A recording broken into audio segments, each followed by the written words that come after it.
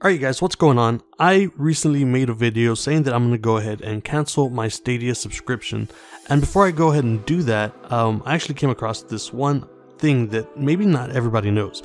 In case you guys want to go ahead and change the way that you pay for either your Stadia subscription or your Stadia games, that's what this video is going to be about. How to change your Stadia payment options, I guess would be the best way to explain it. So there's actually two ways to go about doing this, and it's a lot easier if you do it on a PC, or on the very least, go onto your phone and use the internet browser to go ahead and do this.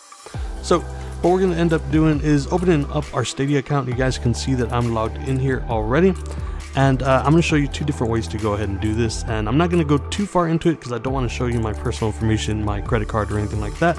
But once you are logged into your Stadia account, you can click on your icon here, and then you can go to manage account. Now I've got my email here, but it's blocked off for you guys. So once you are signed in, you click on your icon, click on manage your account, and then from here on the left we've got payments and subscriptions. From here you can scroll down and see what you've got. We've got subscriptions here for our Stadia here, so we're going to click on manage subscriptions, and then we're going to change our Stadia account. So we're going to go ahead and click on this. And then from here, you can just simply change your primary method of payment or add a way for a backup payment method. All you gotta do is click on update and go ahead and put in your information. Now once again, I'm not gonna click on it. I don't want you guys to get my information or anything like that. You guys can see that I do have PayPal on here, but I blocked out my email. Again, you guys don't need to see that. But then we're also gonna show you a shorter way to get here. I just wanted to show you the longer way just because it's always good to know how to get around your own accounts. So again, here on your Stadia account, we're going to go ahead and click on our icon once again. You can also go to your Stadia settings here, and then go down to purchases and subscriptions.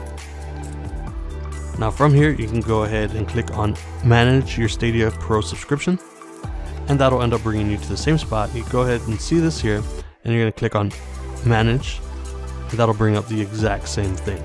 So again, I just wanted to go ahead and make this in case you guys, I don't know, like in my case, I paid for my Stadia with my PayPal account, and I don't know, so maybe you don't want your PayPal money coming out of your PayPal account. Maybe you want to switch it over to your, I don't know, your bank or your credit card or your debit card, whatever it is that you guys want, you can go ahead and do that from here.